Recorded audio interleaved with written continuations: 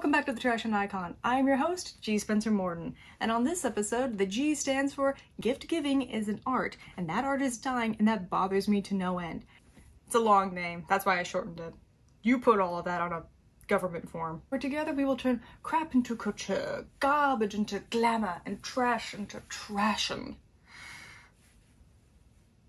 Can you tell I've been watching a lot of Dynasty? In each episode, we will be exploring a new kind of trash, garbage, or wasted material and find a way to turn that material into fashion, aka trashion. We will be taking inspiration from a variety of sources, from fashion history to literature to film, music. Everything I use will be garbage, recycled, or secondhand in some way. I make absolutely no guarantee it will be a success, but I do guarantee it will be an adventure. In this episode, we will be looking at the festive, flamboyant, floating theme that is foil balloons. These sleeves are changing me as a person, and I'm enjoying it. I, like most people, get balloons for any number of occasions, for graduations, holidays, birthdays, and I always find them to be a really confusing gift. Because on the one hand, it's like, oh, it's this big bunch of these floating, colorful things that it's got a lot of energy and it's very vibrant. It's like, oh, you went to all the trouble of getting a whole $15 of balloons. Here you go. And then you have to like hold on and take care of this gift. Like they've passed this torch of responsibility to you, being like, oh, I thought you would like more responsibility for your birthday. It doesn't seem very like thought through, if you know what I mean. It's kind of like when someone gets you a bouquet of flowers for a date. Again, I have experienced this from my many, many suitors, as we've discussed, of which are all in the audience tonight. Hello, people. You'll never deserve me. Nobody does. Oh, it's this very thoughtful, romantic gift that you then have to like carry with you on the entire date and try not to destroy, and you have to be responsible for. It's a nice gesture, but it's not very thought through, and that's the problem. If it's the thought that matters, you didn't think this through, and it bothers me. So that's why gift giving is a dying art, and that bothers me. I was initially inspired by these beautiful, overwhelmingly dramatic coats by Yves Saint Laurent and Alexander McQueen, and I was very interested in doing these huge sleeves and these big draping backs that carried on forever and ever. And I realized in order to make that shape, I would have had to get a bunch of these balloons, cut them in half, and make one giant piece of fabric with them, basically making a heat-sealed quilt, if you will, and then use a pattern to cut out the shapes, which would have been a really interesting option, but I felt like each balloon had such a unique shape, color scheme, and had so much personality that I really wanted to use the most of that balloon's personality. My inspiration for making this MYLAR balloon robe is because I recently saw an image of Reuben Kane, an Australian drag performer, comedian, and generally delightful person, and he had created this giant coat out of garbage bags, and it looked amazing. It looked incredible on stage, and I was like, ooh, I really want to make that. But then I was like, but it's already been done. What I wound up creating is more of this Harlequin quilt of balloons that best utilizes each of their shapes and colors. The silhouette that I wound up with is much more akin to these Alexander McQueen pieces, and it's very much reminiscent of this classic design called a handkerchief dress, where you have a very straight bodice, bias cut skirt that initially was made of a bunch of handkerchiefs. It's very 1920s, 1930s. It's very Downton Abbey or Miss Fisher. It's more accurate to what flappers and people in the 1920s would actually have been wearing. One of the big problems with balloons, besides the fact that they're a terrible gift, is that they're also very wasteful. MYLAR, which is used to make foiled balloons shiny, is not only non-recyclable, it's non-biodegradable. And also, you can't recycle it in your home trash. You can't just put it in the bin. It can't be recycled properly. And one of the biggest problems with balloons is that we don't even try to recycle them. We just let the balloons go off into the breeze and off into the winds and the breeze and the trees and the land and the water, into the fish, into the turtles, into the birds. And a lot of animals try to eat the balloons, or they get tangled up and they die very tragic deaths. Or even worse, balloons can drift off into power lines, causing combustion, power outages, and trees to catch on fire, which was one of the cited causes of the California wildfires, is just MYLAR balloons floating off into the nowhere lands and getting caught in the power lines, and they go and then the trees catch on fire or the grass catches on fire, and then we have fire, and now we don't have Lake Tahoe anymore, and it's just completely avoidable. And if you think that a few stray balloons is no big deal, have a look at Chicago 1986 and you tell me it's fine. You tell me that was fine. Or the Hindenburg. Because when you think about it, the Hindenburg was one giant MYLAR balloon. And it's crashing terrible. Oh my, get out of the way, please. It's burning, bursting into flames, and it's falling on the morning fast, and all the folks between it. This is terrible. This is one of the worst catastrophes in the world. All the humanity and all the things. And on top of like killing animals and power outages and forest fires and blah, blah, blah, blah, blah, helium is actually also a precious resource. And unfortunately, helium itself is a fairly significant ecological footprint. While it's not a pollutive, it's unsustainable.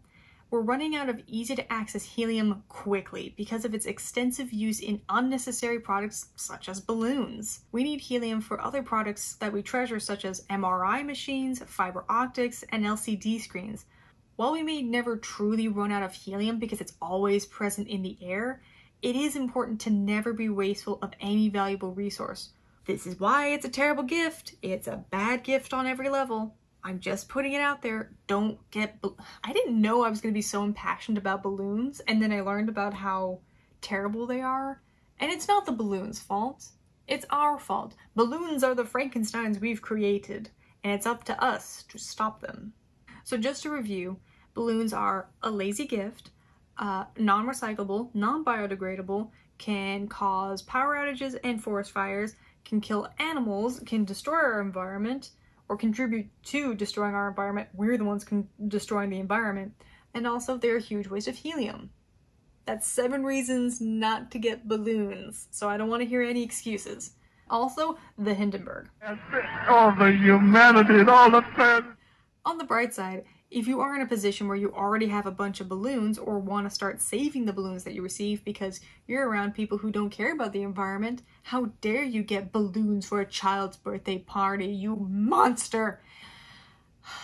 Then there's actually quite a lot of fun to be had. Once they've started deflating, or you help by inhaling the helium for a few moments of pure joy, then you can get crafty with the leftover balloon. I find the MYLAR both very flexible and distinct, and really enjoy the way that it moves and the way that it has a lot of personality as it moves.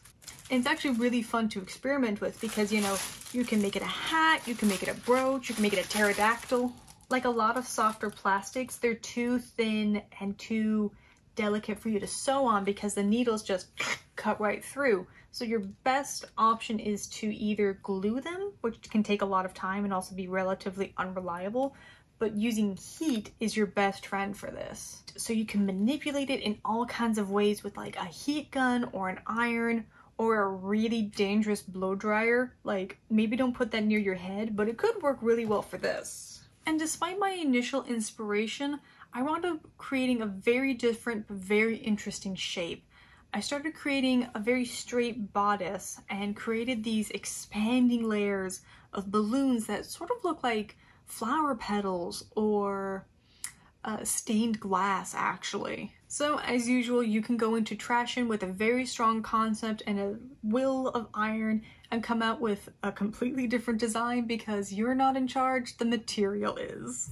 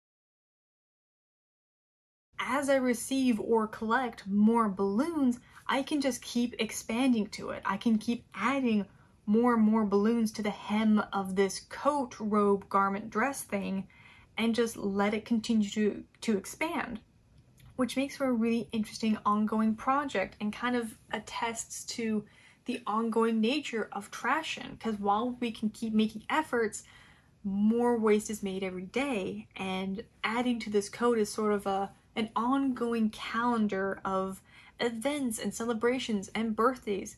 And I think that's a very interesting idea, to create a Trashion project that you can keep adding to and reinventing and giving more life, because that means the Trashion is ongoing and you're addressing an ongoing issue.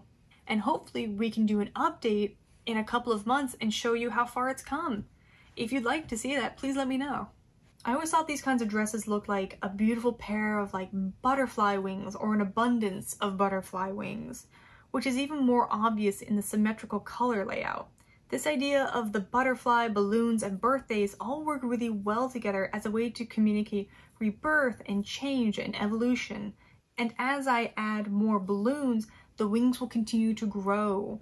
And the idea of these growing wings as a symbol of change and evolution and growth is a very uplifting concept for what is ultimately a pollutant. And that's a very optimistic accompaniment to our last episode, where it felt like growth was impossible, but it is possible, and we keep growing and we keep overcoming challenges. Thank you for joining us on another exciting episode of the Trashion Icon. I have been your host, the Trashion Icon. My new aesthetic is 1980s magician in Vegas. It's niche, because it's just me. If you've enjoyed this episode or have any thoughts, feelings, or opinions, please leave a like and a comment down below. This show is brought to you by the Sonoma Community Center and the Sonoma Trashion Fashion Show. Help support your local Trashion icons by either making a donation or consider renting or purchasing a digital version of the 2021 Sonoma Trashion Fashion Show, available via the link in the description. Thank you for joining us, and I look forward to seeing you next time. Bye! Preview.